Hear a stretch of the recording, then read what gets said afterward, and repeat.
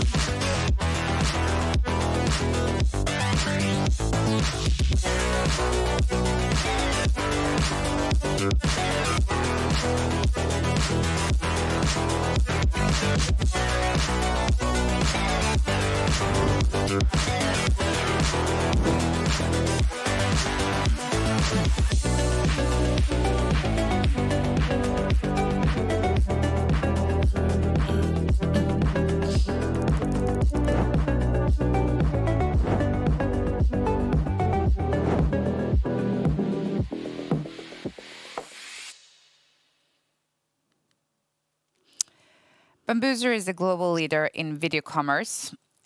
We work with 350 brands across multiple markets that leverage our SaaS platform on a daily basis. We have offices in Stockholm, New York, London, Paris, Tokyo, and Turku. We have customers in over 45 countries. And today, on International Women's Day, I'm extremely proud over that I'm a minority female CEO and that 62% of female senior management is female at our company. Our ARR in Q4 landed on 149 million SEK. We grew our ARR year over year with 57%. And our cash balance ended up at 379 million SEK in end of Q4. So as I said, we pivoted into video commerce or live video shopping in January 2020, more or less 3 years ago. And as you can see, we have had an amazing, strong ARR momentum with a very stable growth quarter over quarter. Looking at the market opportunity, we're addressing a quite large market that is estimated, the total addressable market, of 258 billion Swedish crowns. And what you saw in the video in the beginning, it's quite easy what we do and the problems we solve. Approximately 80% of all internet traffic, IP traffic, by 2025, and that is not too far away from today, will be video. And what that tells us is that internet is becoming video, and shopping will, over time, become video. So the evolution from e-commerce that has been very static, text, picture, buy button, will evolve over time, and that's where we come in and make a huge difference for the brands. If you look to our core market, when we started off 3 years ago, we more or less opened the door for all brands, enterprise, mid-segment, and the long tail. And looking at today, I would say that we're more or less addressing the enterprise market because that's where we see that we're sticky and where we can expand. And if you look to that market, that one is worth 9.3 billion SEK. We work with 2 solutions, starting off with our first go-to-market product, one-to-many. So to explain this product quite easily, you have a brand, you have a website. On your website, you have a lot of landing pages, PDP pages, where you're trying to explain your products. What we do is that we add a video on your website. The video is interactive. You can chat, you can like, you can do polls, you can add to cart. So there's a lot of interactivity going on instead of this very static HTML page. The player is Bambuser player, but it's always white labeled. So you will never see Bambuser. It will be, if it's a Fendi or it's a Farfetch, that will be the player, how it's designed. Then we have a dashboard. That's where you log in as a customer. You create your event. You add URL drop. You drop the URLs of the products you want to show. And then how you stream it, it's easy. It's low-cost production with high quality. It's a Bambuser app that you download. And that app is more or less your camera. So you can go live more or less from anywhere in the world with very easy and accessible to very low cost. We have a native checkout, so when you added something to the cart, we'll push you to the native checkout of the brand, so we don't touch any data or transaction. We are platform agnostic. We work with all e-com platforms, and we also do a social media multicast, which means that if you stream a show, you can also stream that show into social media that has open video APIs. So, the numbers, which is always important. What do we deliver in terms of value for our customers? So today when you go to a website, you stay approximately around 2 minutes. If you're great, most website has less than 1 minute traffic. When you get them into the video, they actually stay for 8 minutes, which is more or less double or 3 times double the time that they spent on your website normally. They engage with you. So 1/3 of everyone, 30% of everyone that comes into the video, they actually engage with your brand. They will chat, they will like, they will add to cart. And the average conversion rate in the video is 10%. And if you know e-commerce, if you have a 1 or 2% conversion rate, then you're an expert. So I think this is where we see we make a huge difference for the brands. Moving over to one-to-one. So this product was, we launched it in the end of 2021. So it's a younger product in our product suite. And it actually grew out of the one-to-many. We had a lot of customers that asked, but can we have the same experience, but we want to have it with only one client? The one-to-many is 1 or 2 people streaming to many, and we will just have a very a close conversation with one customer. So we developed this product and went to market. So one-to-one is a drop-in or a scheduled meeting. I think everybody knows FaceTime. So imagine FaceTime with interactivity, add to cart, and checkout. Once again, it's the same features there. It's a native add and checkout. And we connect to more or less any booking or CRM system today. So this is about giving the customer the same experience as you would walk into a physical store in the comfort of your home or wherever you want to do the shopping. Looking into the numbers, the average meeting time is 14 minutes. We actually double the average order value versus online. So if I go to, example, Kjell & Company, that is one of our customers, to their website, I would actually double that average order value in a call, in a one-to-one call.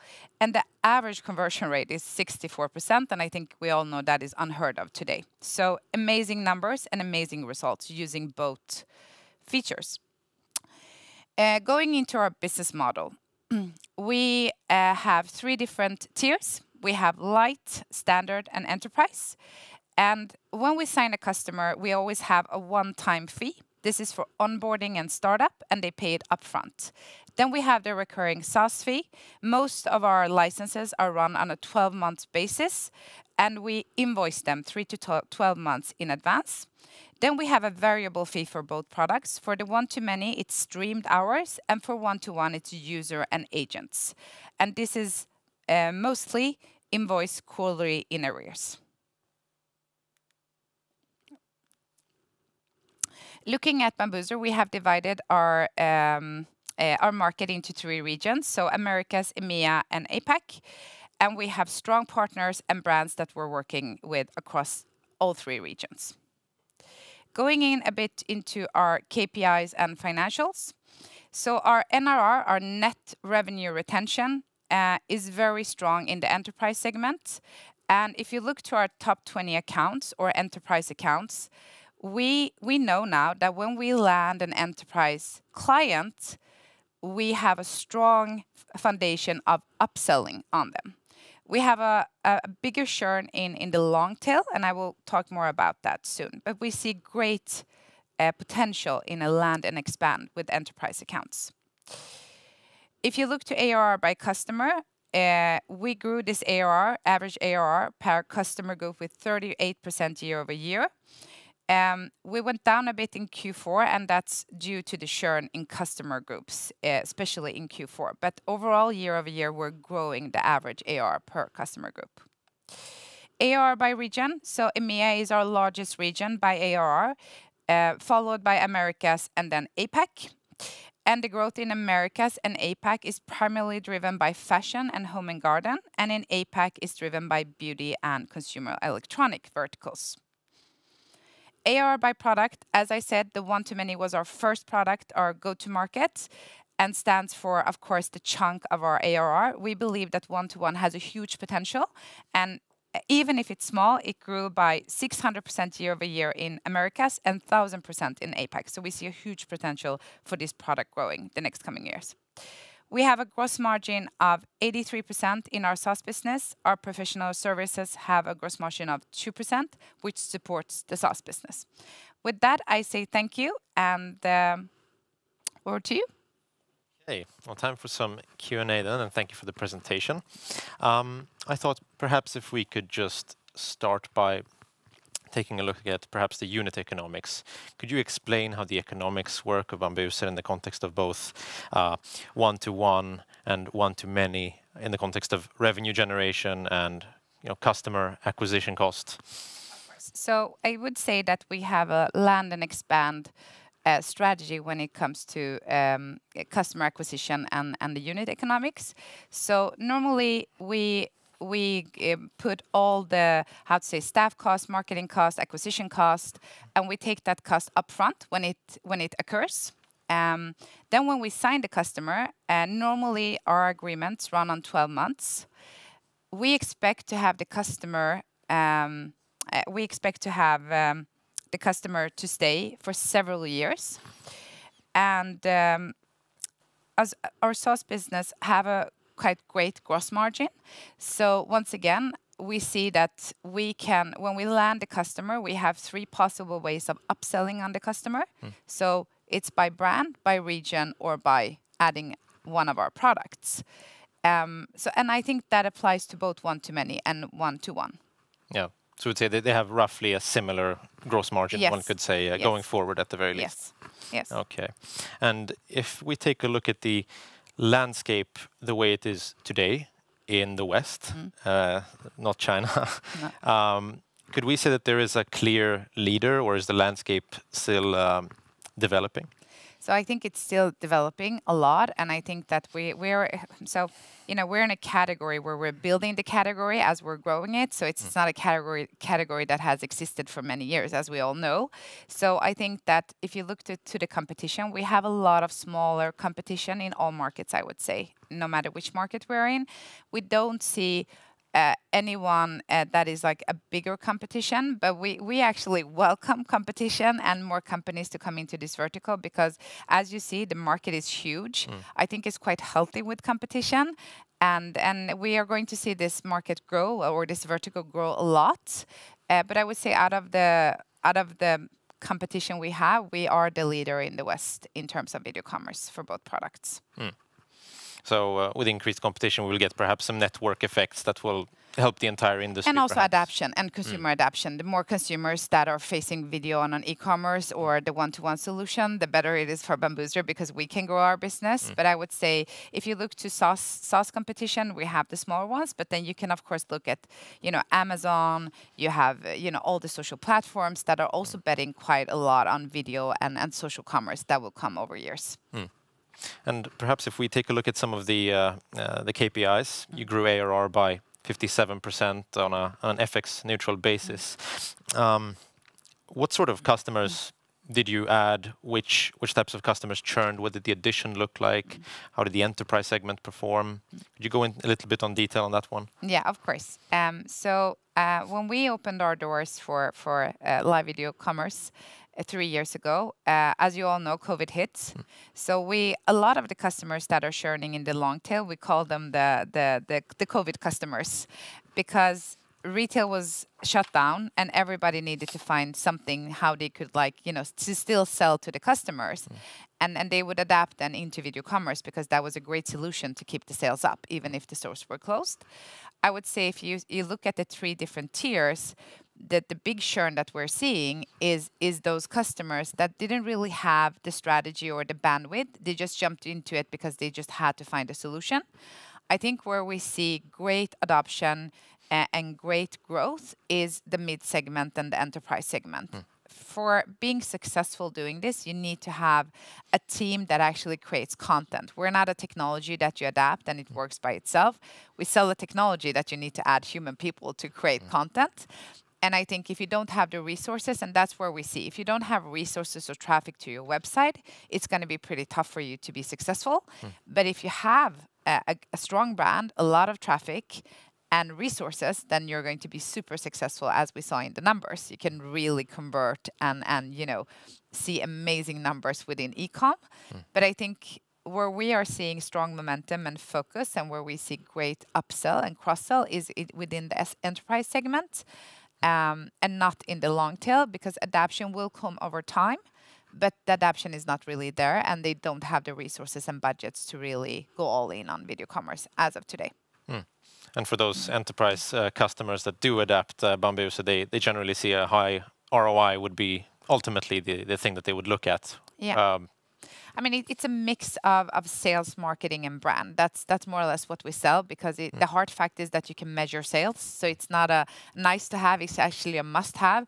A lot of customers today in retail, as you know, the macro is pretty tough. They're sitting on a lot of inventory. So how do you ship inventory in an easy way? So I think that we really have customers that understands and really adapted, and we can see amazing, results. But it's going back to, you have to have the resources and then the budgets, and also have it as a part of your strategy, your commerce strategy going forward, to be able to be successful. And if we move on, I guess, to the TikTok partnership with you, which you announced in relation to the Q4 report. Yes. Could you just explain, what should an investor take away from such a partnership? How will you benefit from it? So TikTok was why we press released this was because it was regulatory, and the partnership with TikTok is about us finding a business between the companies. So as we all know, they are betting quite big on social commerce in the West. And the partnership is about us helping their merchants to go live on TikTok. TikTok is only a platform. Bambuser is a SaaS company, so we have the data. We know how to make the brand successful. So the partnership is about them giving us the merchants that are interested in going live and wanted to invest or add video commerce to their strategy. And what we get in advance is that we can actually sell the Bambuser platform to them as we help them to go live on TikTok. And then our vision is, of course, long-term, to be able to stream all shows that our customers are streaming into TikTok with all the interactivity and all the checkout parts over time. And then perhaps if we take a look at your offering, you launched one-to-many on Salesforce App Exchange by the end of Q4. Can we expect this to be the main sales channel going forward? And could you perhaps explain the rationale behind using Salesforce to distribute your service? Of course. So we see Salesforce as a very strong and strategic, important partner for Bambuser going forward the next coming years. So the partnership with its Salesforce Commerce Cloud, which is their e-com platform that we're working with. So it's that part of Salesforce that we partner up with. And Salesforce Commerce Cloud has around 8,000 clients globally. We have identified that 5,000 out of those 8 are a perfect match with our ICP, which is our identical customer profile at Bambuser, which is the enterprise companies. So what we have done with them in a first step is to just take away hurdles as integration. So we're fully integrated. So if I'm a customer at Commerce Cloud and want to add Bambuser, then it's a very friction-free add-on for you to add Bambuser. And then over time, of course, we see them being a strong sales channel for us. I would say this year, I wouldn't say that it's going to come in a year, but we see over time that they're going to be a very important partner, both in terms of revenue, but also in terms of adding, new logos to our platform. And then with regards to the one-to-one solution, which right now is relatively small part of your entire ARR, but how should an investor perceive the one-to-one solution? Can we expect a similar distribution mechanism like using Salesforce, or is there something else that could work better in the case of one-to-one? Yeah, so with the one-to-one, it's more really about. So I think a lot of people think that stores are going to close down. We're going to see, of course, but we're going to use the physical stores in a very different way, and that's where the one-to-one comes into action. So imagine every day if you would go out to a mall or any shop today, it's pretty empty, right? Because the weather in Stockholm is what it is. But on a normal day, you have hours during the day where it's pretty empty in the store. So how could you use the store and your sales staff to actually sell online? Because normally you would have a lot of more people online than you have in a physical store. So the one-to-one is really about integrating into in-store and really using the store staff and the inventory you have to ship it. So we see partnerships, of course, with Salesforce, not cloud commerce, but other parts of Salesforce that are more focused on CRM and booking, but also other partners in the infrastructure, I would say, where we can be a part of the infrastructure rather than us selling the one-to-one. And we see a huge potential because the one-to-one works no matter if you have a very small business or a huge business. If you just have a store, if you sell something and you want to really give that physical experience, but digitally, then one-to-one is a great product to offer. So I think that we see, great potential and a lot of more partnerships coming up for one-to-one and another focus internally on one-to-one for us also. Perfect. Well, thank you very much for the presentation as well as the Q&A. And thank you for listening, everybody. Thank you.